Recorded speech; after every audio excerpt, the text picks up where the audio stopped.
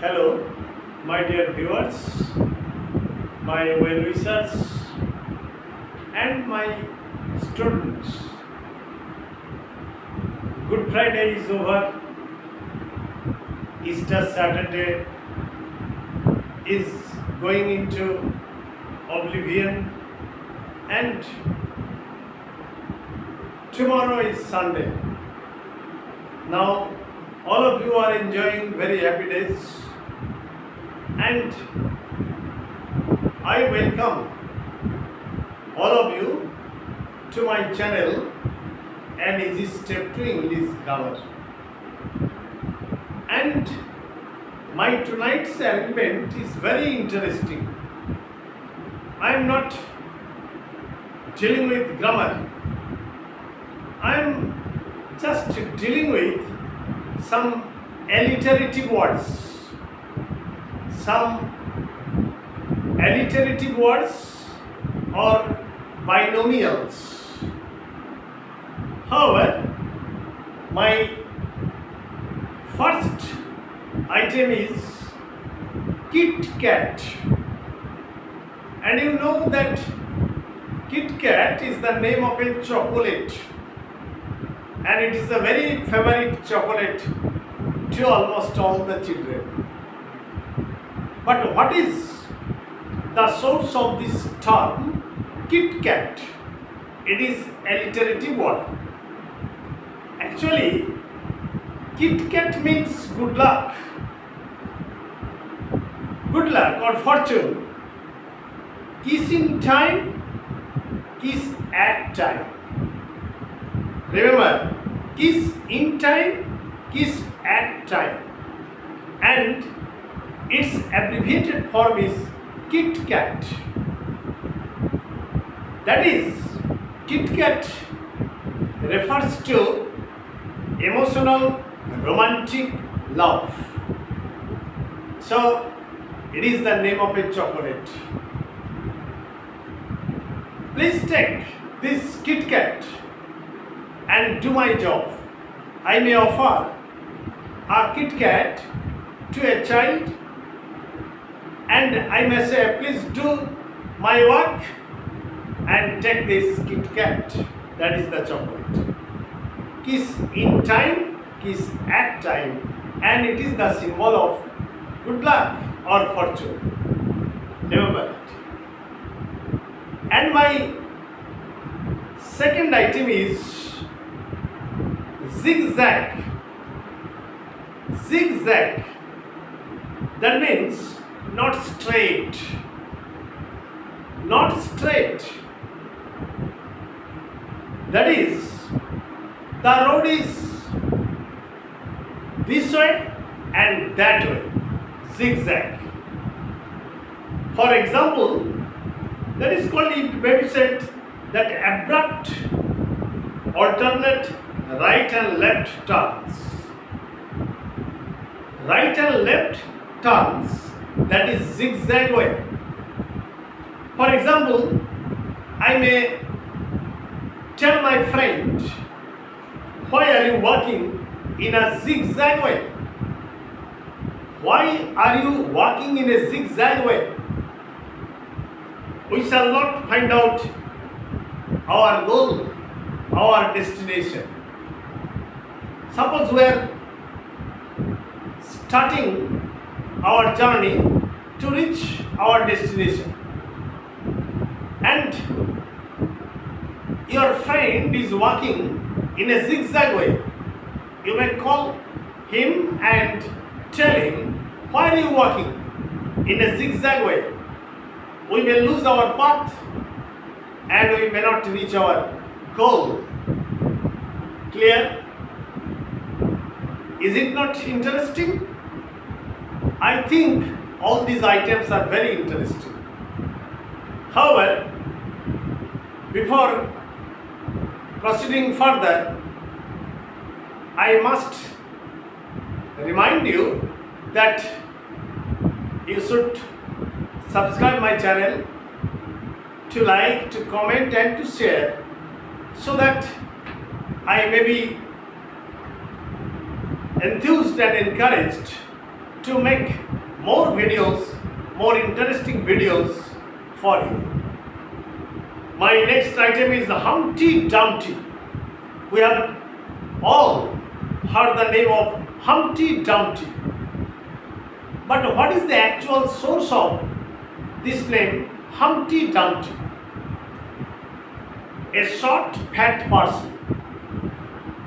Humpty Dumpty means a short, fat person. Remember it. Okay? And some say that Humpty Dumpty was a King Richard III. King Richard III of England. Remember, King Richard III of England, who was supposed to have been humpbacked, that is having a hump on his back. He was a humpbacked king, and that is why his name was Humpty Dumpty.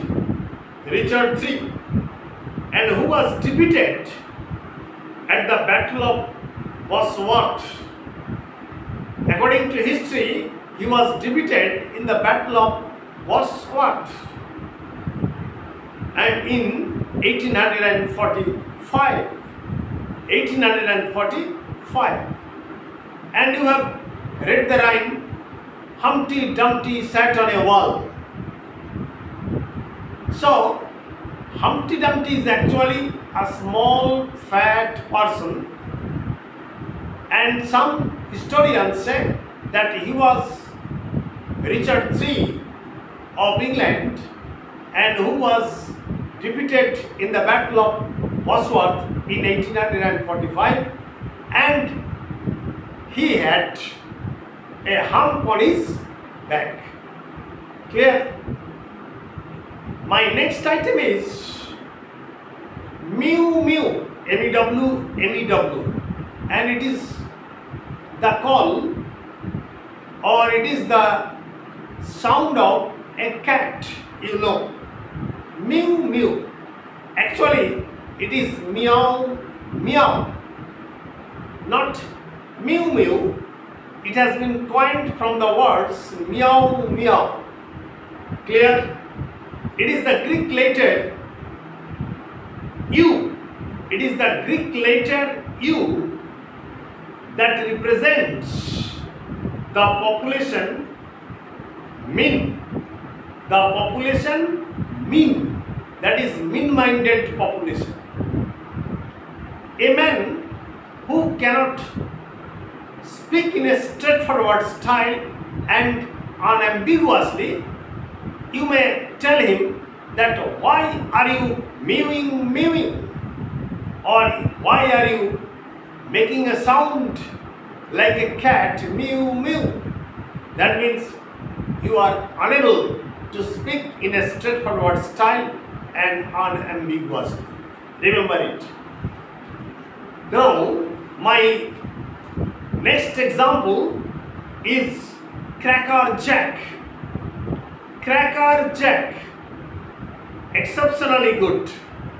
Cracker Jack, C-R-A-C-K-E-R, Cracker Jack, that means exceptionally good. For example, you are telling a doctor, yes, you are a Cracker Jack eye surgeon. You are a Cracker Jack eye surgeon. That means exceptionally good eye surgery. Remember it. Now my next example is ding dong. It is the sound of a bell. It is the sound of a bell. It is also the alliterative word, onomatopoeic word. Ding dong. It is the sound of a bell. But if you tell somebody else, why are you making ding dong in your path? That means you are taking this way in your study, you are taking that way in your study. Why are you making ding dong in your study? Be straight and stick to your ambition. Don't make ding dong. Clear? Now my next item is hoity-toity. Hoity-toity. Hoity-toity. Hoity-toity means showing contempt, showing hatred.